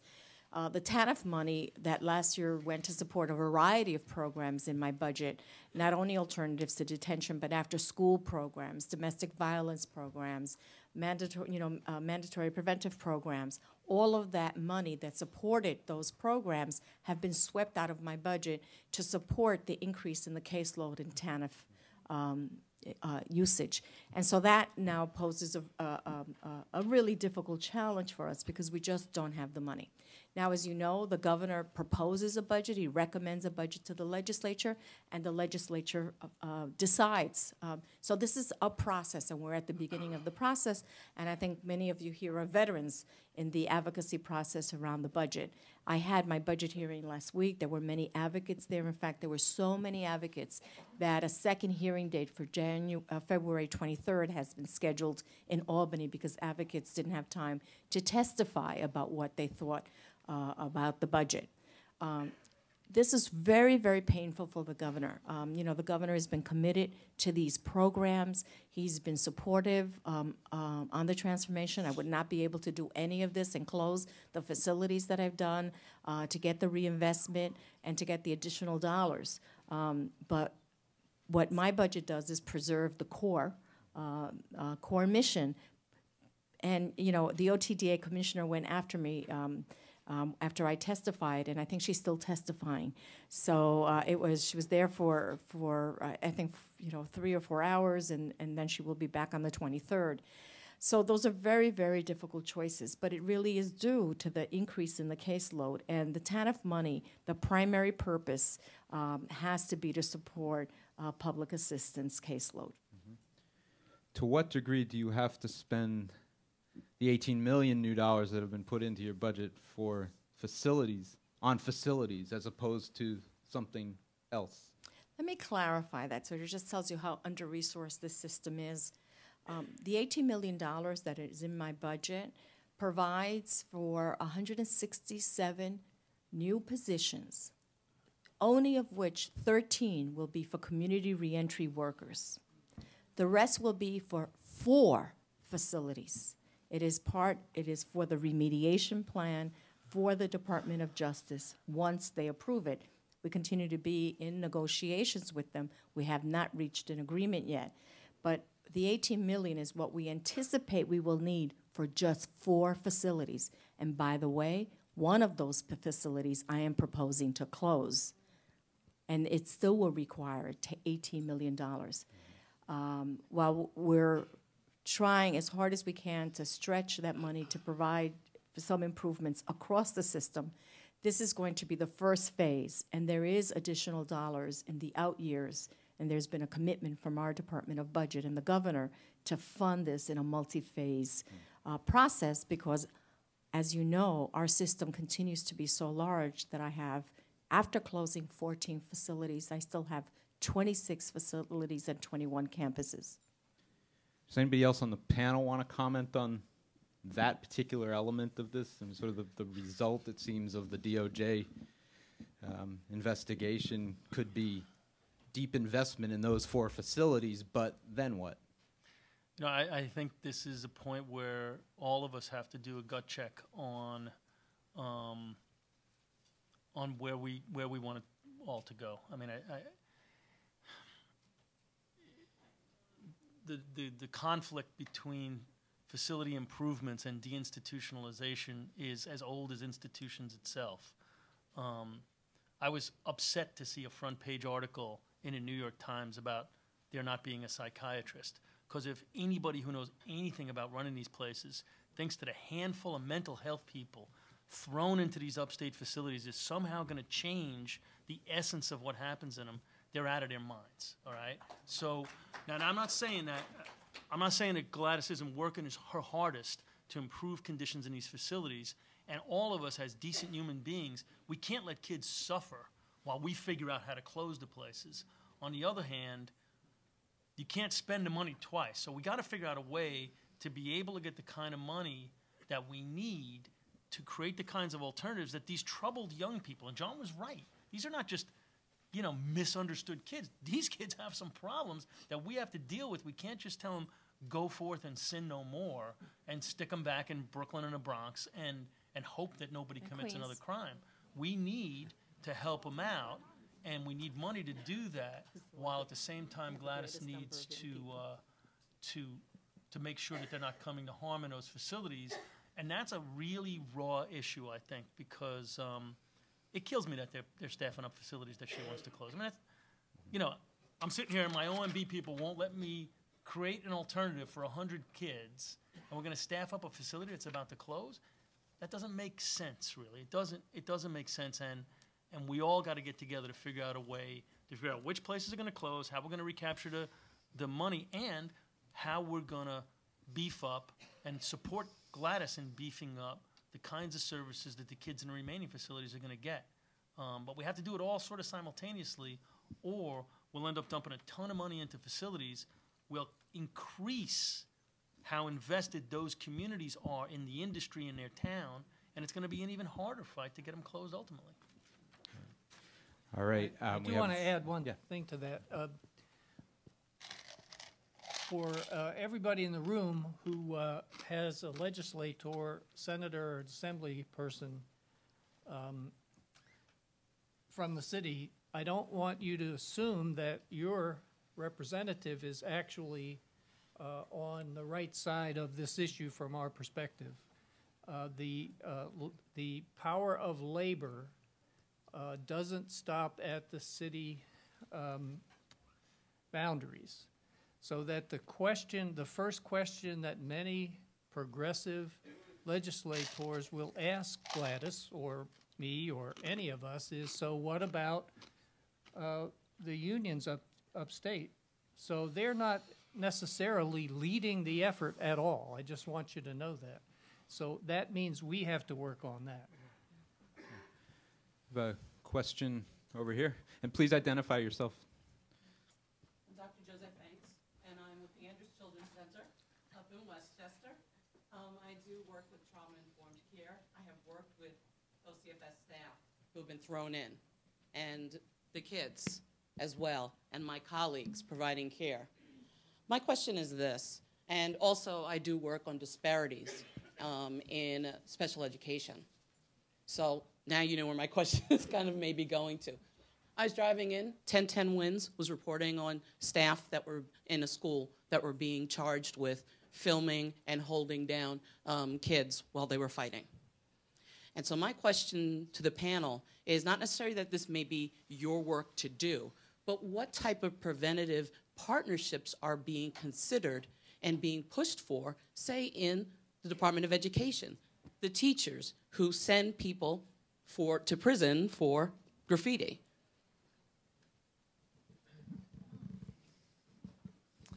Anyone? Well, I could tell you what we're trying to do at the state, and what we've been working really hard is to get, and I think if any, at least John and I, being candid, will tell you how difficult it is to get the education folks to the table. And I think that's probably all of our experience. In fact, I've had more success in New York City with the Department of Education in New York City that I've had with my state sister agency. Now, I think that that's changing because we have a new state commissioner. And so it's a new day, and he's brought in a new senior leadership team. They're critical to be at the table. Department of Education is critical. We have so many issues in common that we need to address, including the truancy issue, educational neglect, all sorts of the work, the educational programs in my facilities. So they need to be a key partner. And I will tell you that the legislature, including at the state level, including Kathy Nolan, who's the chair of the Education Committee, and Senator Montgomery and Senator Scarborough, have actually worked with me very closely to get the Department of Education to the table. And we have some legislation that would require them to do certain things on our behalf of our children. You know, what I have found, it's not just the Department of Education.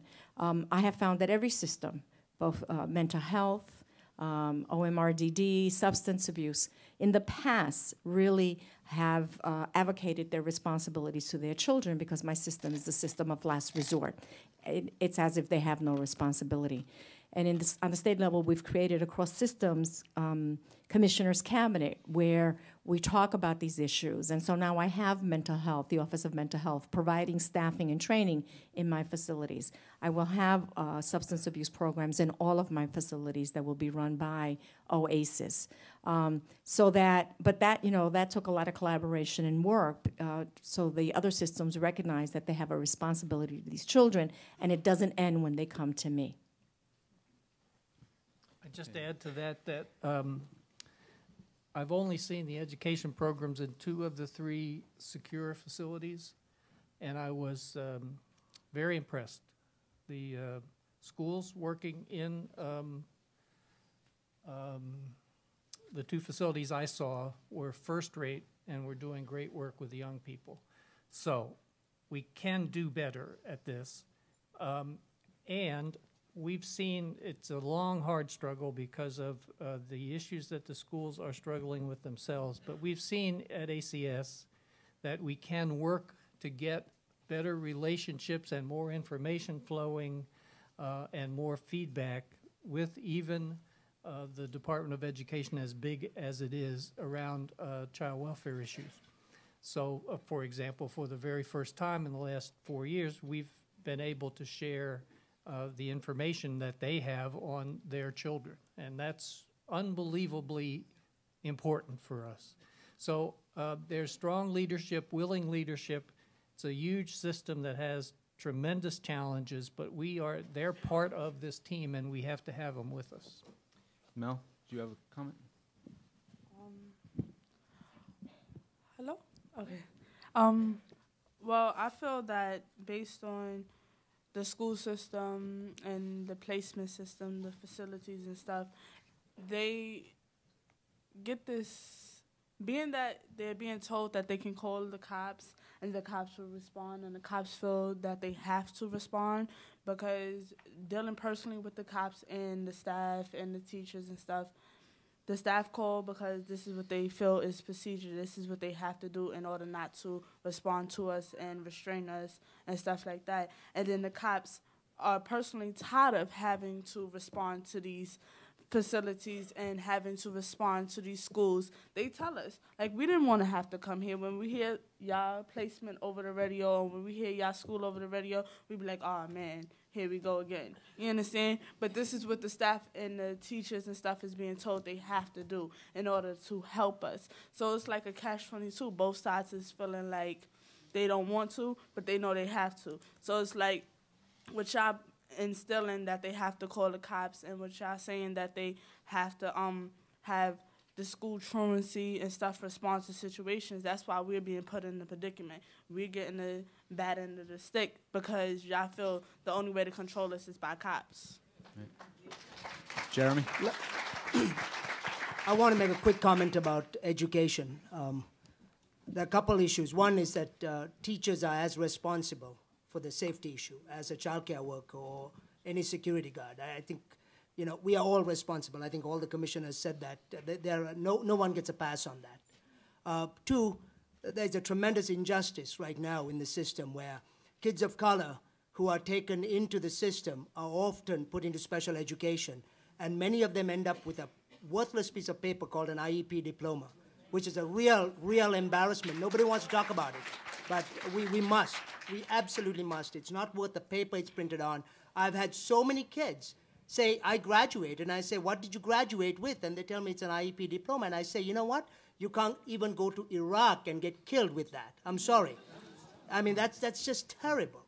It's the worst. I've never seen a system that does this to kids, and part of the problem is nobody wants to talk about it, and it keeps happening, and we need to put an end to that. Okay. Anna? Hi, good morning. My name is Johnny May Gales, and I'm a paralegal at the Children's Aid Society, where we run several programs for children, children and youth and families. And I'm also a member of the Juvenile Justice Coalition. But I heard nothing about the LGBT population of youth. And I would like to direct my question to Commissioner Mattingly and Commissioner Schwalbe in terms of services for LGBT youth, your thoughts on that. Well, unfortunately, it's far too early for me to comment on what we do have in our new division in that regard, and so I won't.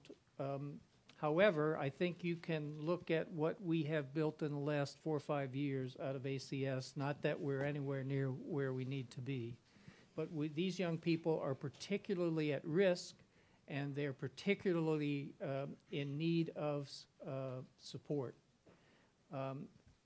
they are not so dramatically different that we should treat them differently than all the other young people. They're young people, they need families, they need friends, and because they are LGBTQ doesn't mean that they're some kind of different person.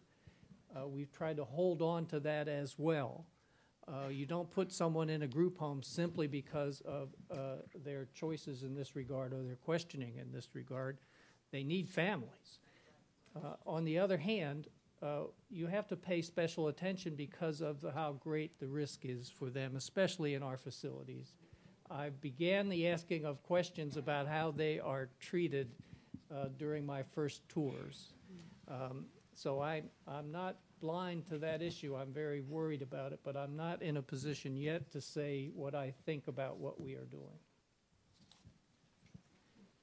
Mel, do you have your hand up? Okay. Basically So we're coming down to the end here. A couple of things I wanted to say before we take one more question.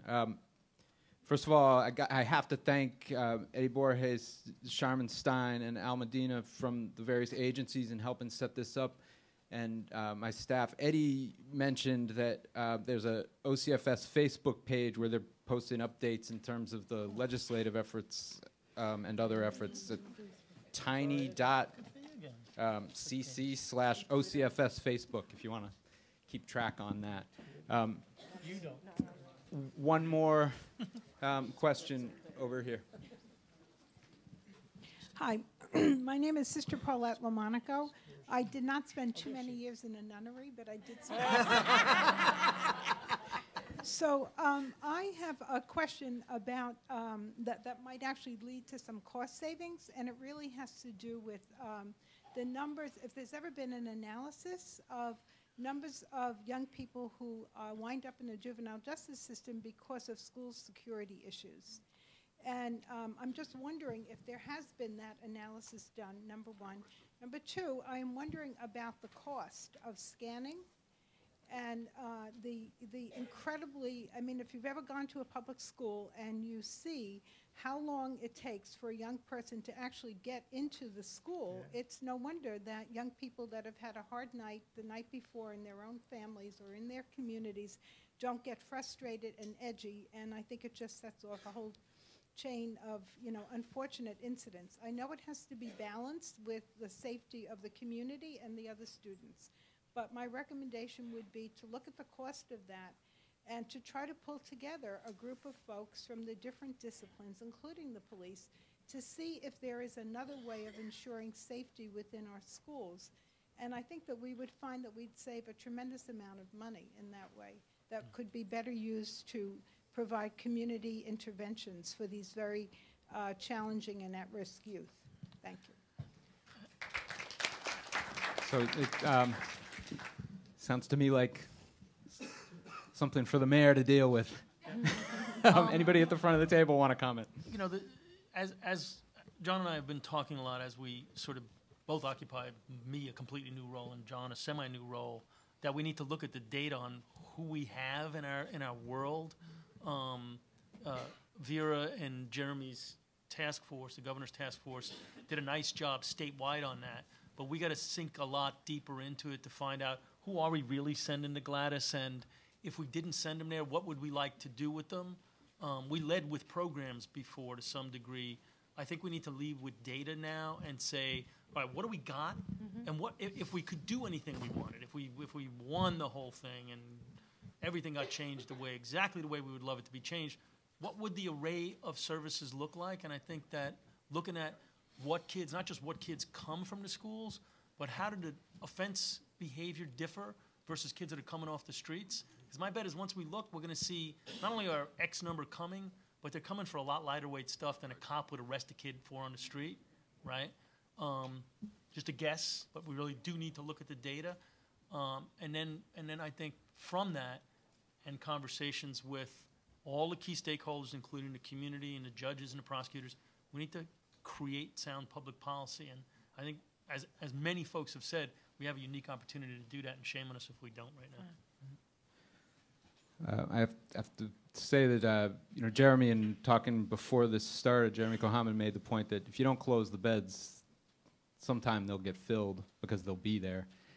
And I have to say, if you look back at what the crime situation was like in New York many years ago, it's kind of amazing now that so many kids are still being arrested compared to what was going on back when the crime in our neighborhoods was so much worse.